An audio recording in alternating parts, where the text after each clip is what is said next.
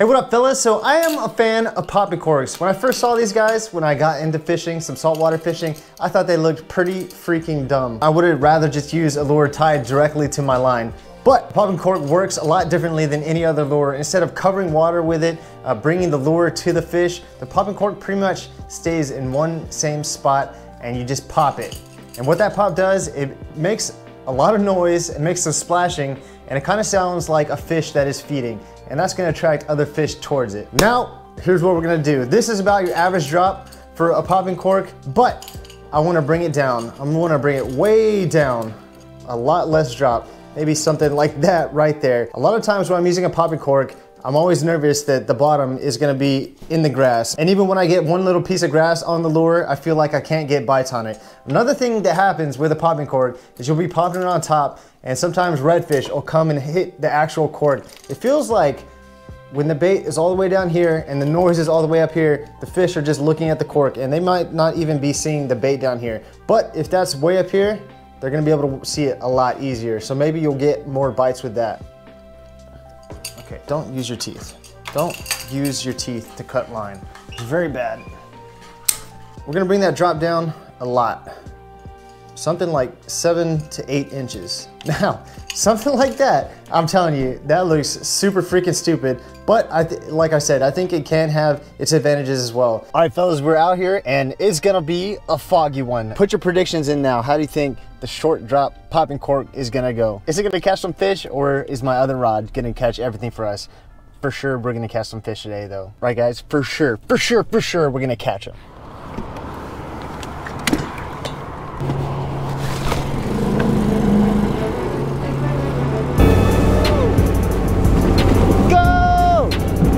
We're gonna be hitting up a lot of different types of areas. First off, we're starting in this flat. It's about 3 feet. There's the guy we're starting off with. Look at that drop. What was that, like 7 inches maybe? 8 inches? You saw someone running that right there. You would think they're the worst fisherman of all time. And you know what? They might be right. We'll let this see. All right, Mr. Cork. Got the DOA shrimp on there. Interesting color. It's like a Coca-Cola color. Question is, how much should we pop it? It doesn't have very far to fall, so maybe popping it more is better because it will get to that bottom faster where it's gonna be kind of looking dumb if it's just hanging straight down. We'll just have to try different things and see what works. 15, 20 casts with the popping cork with a short drop. Now we're going to the control.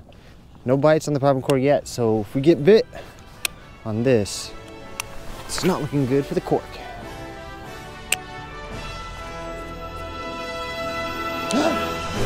Oh wow, that's bad. That's really bad. This might be a big trout, dude. That's really bad for the popping cork. First freaking cast. I think it's a red. Wow. First cast with the control after like 15 casts with the popping cork. First cast with the control. Instant redfish.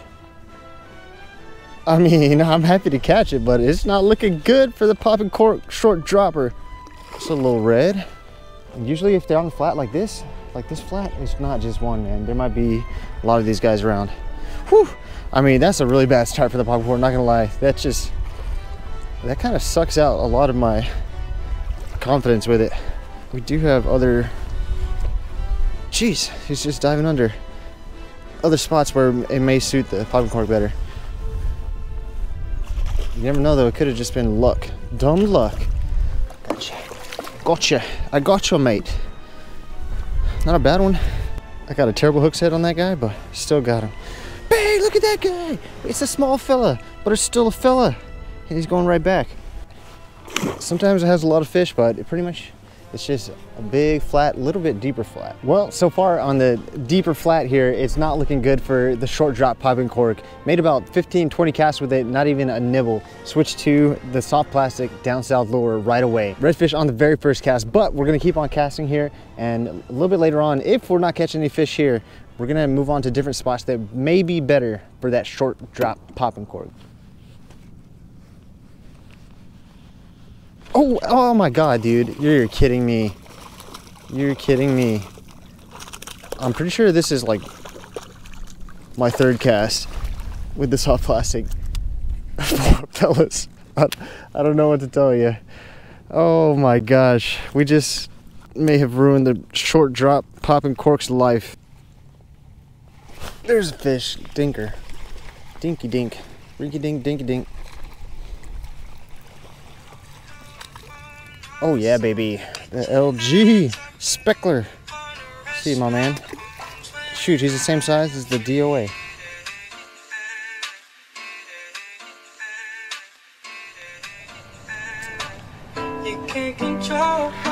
There's a fish, finally! Fish! Fish! Fish! Fish! Is it possible? Is it actually possible? Oh my gosh, I'm losing my mind, forgetting how to fight him.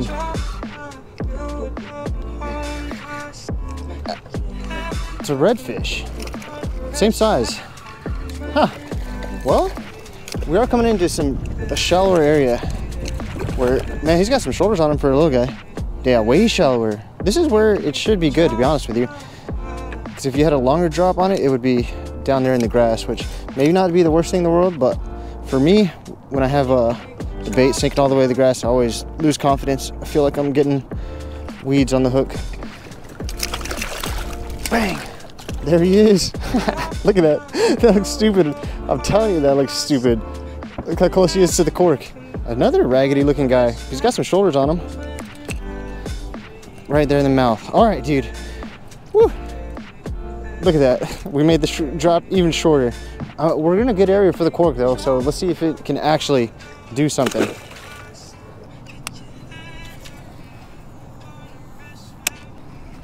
Oh, there's a guy.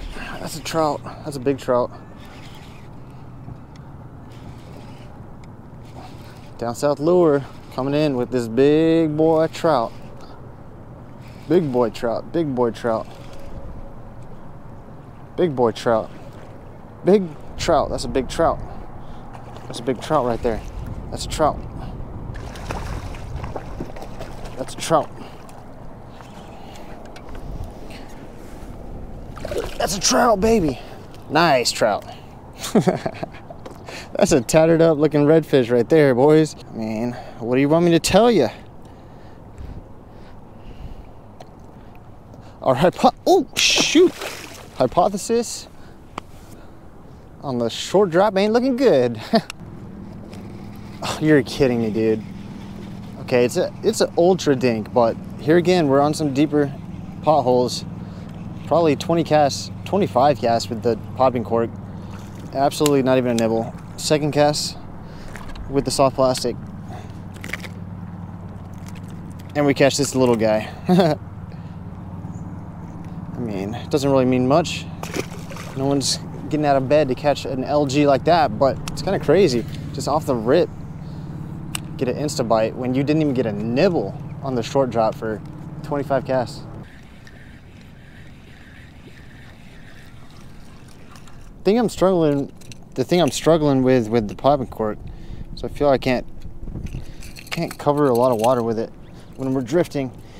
Of course it does attract fish from a larger area, but I feel like it can only really target like one pothole. On one retrieve with a soft plastic, you can cover multiple just by running through them. Check this out, fellas. We got our popping cork still tied up right over there. I saw this popping cork floating. Decided to go pick it up. I got close to it and it took off. Now it's over there. So there's a fish on there. We must save this fish and also get a free popping cork. What do you guys think? You thinking trout or red on this popping cork? I think he's running from me now. I see him up there. Perfect. Not really, but if he runs into it, which he might. Did we get him? We got him. We got him. There's got to be a red, right? We got him, boys. We caught ourselves a fresh popping cork. It might be a keeper popping cork too. It's a drum. It keeps changing. Little guy though. Well, that's a nice popping cork too. It might be the same brand that I'm using. And we got ourselves a nice drum on it. Looks like he looks pretty good, so he probably wasn't on there too long. Look at that, man. I've seen some of these guys sticking their fins around, so they're definitely in the area. We'll let that guy go. And we got ourselves an actually pretty nice popping cork for free.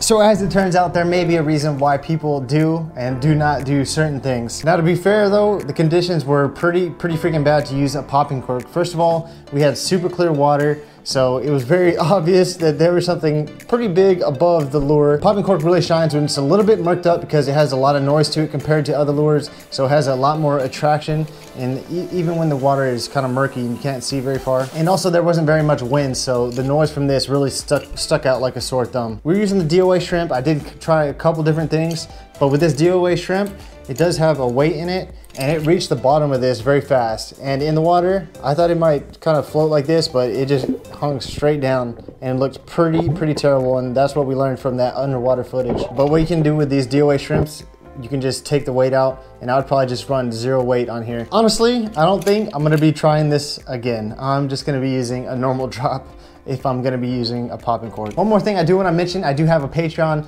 I've had it for the last couple years. I don't really mention it, but last year, pretty rough year between the freeze, truck repairs, so figured why not mention it right now. First thing I will say is it's not worth your money, but if you want to help me out and sign up, there are a few benefits to it. First up, I have weekly-ish fishing reports, nothing super specific, just some stuff to give you an idea what's happening in the area. 3-ounce spoon tutorial at the jetties, just because a lot of people don't know how to use the 3-ounce spoon at the jetties. And last up, I have a spreadsheet that I've been keeping since 2018 of all the fish that I've been seeing in the area by month for each year. So just something to give you an idea of what's possible to catch by month for each year since 2018. And I have updated it to be current all the way through 2021. That includes stuff like inshore, stuff from piers, stuff for surf fishing, shark surf fishing, and of course some jetty fishing as well.